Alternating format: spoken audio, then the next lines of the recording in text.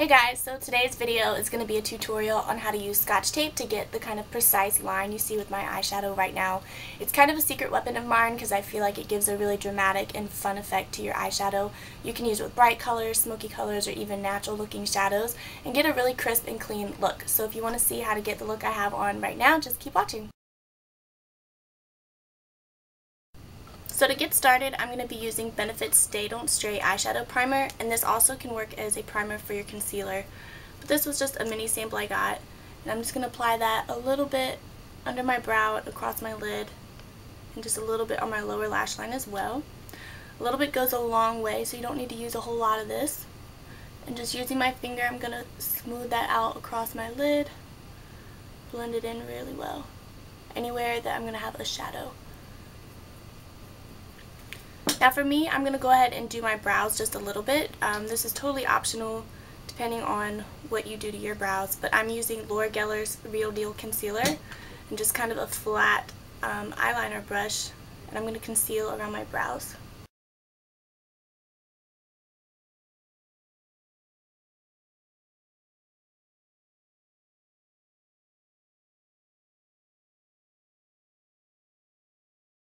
I'm also going to fill in my brows, and I'm just using a Bobbi Brown eyeshadow. This is in Birch, looks like that, and just a little angle eyeliner brush.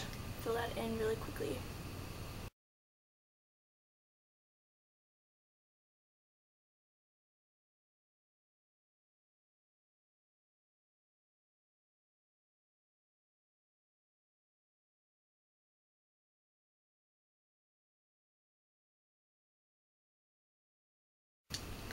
Okay, so now it's time for the fun part. I'm going to take just some regular Scotch tape, and I'm going to take about an inch to like 1.5 inches of that, and I'm going to put it on the back of my hand, and I'm going to rub it onto my skin because it's going to make the tape less tacky and it'll hurt less when you go to pull it off your skin later. And to get the angle that I want, I'm going to follow my bottom lash line, and I'm also going to make sure I don't take it past the end of my eyebrow. Gently pressing that, and that's going to give us our line and our guide for our shadow. So I'm going for kind of a warm, bronzy, autumn inspired look today. So I'm using an eyeshadow by BareMinerals, and it's one of their loose pigments, and it's called Kudos, if you can see that. And it's like a golden kind of medium tone color, and using just kind of a flat concealer brush, I'm going to apply that all across my lid, and I'm also going to take it right up to the tape line.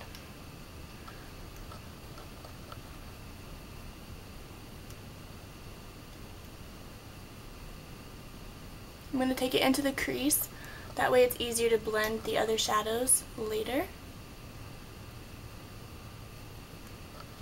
I'm also going to pop a little bit on the middle of my lower lash line, just using the side of that same brush.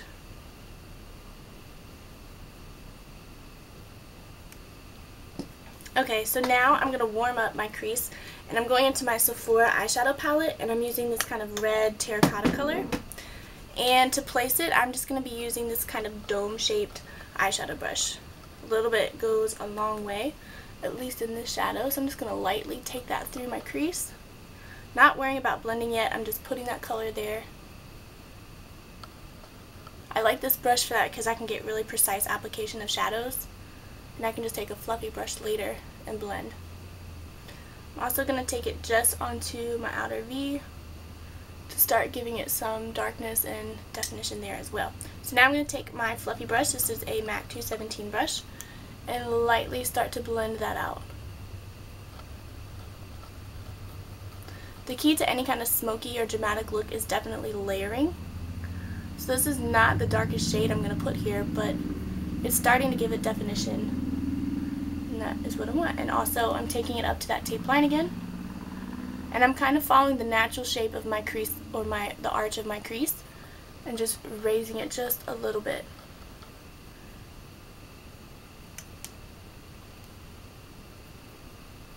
Okay, so I'm going to clean off that dome brush that I just used a second ago, and I'm using this Revlon Colorstay eyeshadow quad. This is in Adventurous, and I'm going into this matte dark brown shade.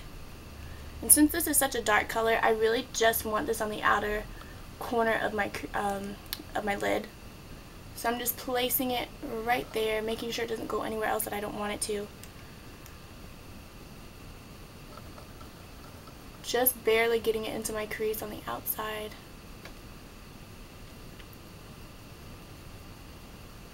And again, I'm going to take that 217 brush and kind of wipe it off a little and go back and start blending. Make sure you have kind of a light hand when you're blending, because they'll blend more evenly and smoothly that way.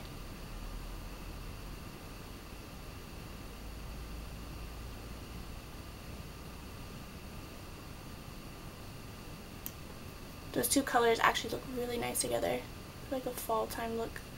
I'm going to take that dome brush again, and I'm going to put a little bit of that brown just on the outer corner of my lower lash line. You don't want to take it too far over to the middle because it'll follow that tape and you'll get like an awkward line that you'll have to clean up later. Just like that. And I think I like the way that's looking. Now I'm going to go back to my lid color, which was that Kudos by BareMinerals, and using that same kind of wide paddle brush, I'm going to lighten up and go over that gold area again, just so it doesn't look muddy from that side. So as a transition color from my crease to my brow, I'm going to wipe off my 217 brush. I'm using kind of a skin tone, a very light matte shade. This is from the NYX Butt Naked Eyes collection. And I'm just going to take my fluffy brush after I've wiped it off and just very lightly go over the edge where that crease color stops. And this is just going to make it look more seamless.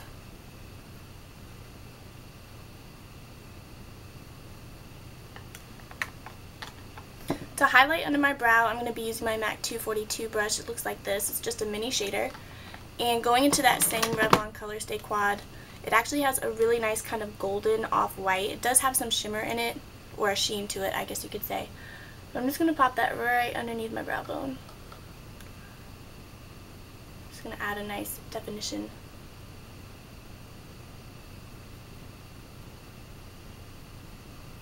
I'm also going to take this same highlight color and I'm going to do my inner corner. I'm going to take it on the lower lash line on the inside. Just a bit on the top of my inner corner. My upper lid, I mean. Okay, so now for liner, I'm going to keep it pretty natural today. I'm using a really dark brown eyeliner pencil by BareMinerals. Kind of looks like this. This is in color Black Coffee. I'm going to start by doing my waterline. A little bit on the outside of my lower lash. I'm not going to take it all the way into my inner corner because I want to keep that really light and bright. Like that. And then I'm also going to do my upper lash line, keeping it really close to my natural lashes as I can.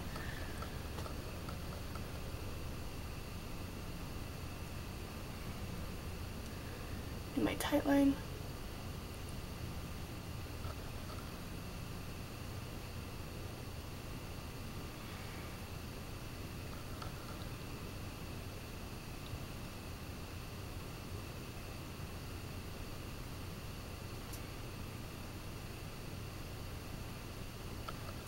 That's pretty much it. I really wanted my eyeshadow to be the focus. So now it's time for the big reveal. I'm going to take off my tape. And you can see that really sharp edge that gives. I mean, it really is pretty. And you can use this with any other color shadow as well and get a lot of fun effects with it. But now I'm going to go ahead and curl my lashes.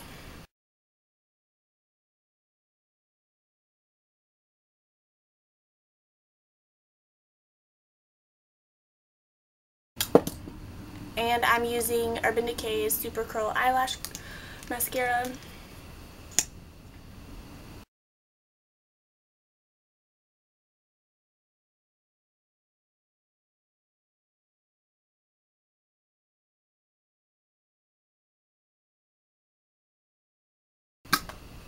So that is my finished eye look, and I'm going to go ahead and do my foundation and the rest of my face routine now because Since the tape obviously is sticking to your skin, any foundation you do beforehand is going to come right off, so that's why I waited to do it after.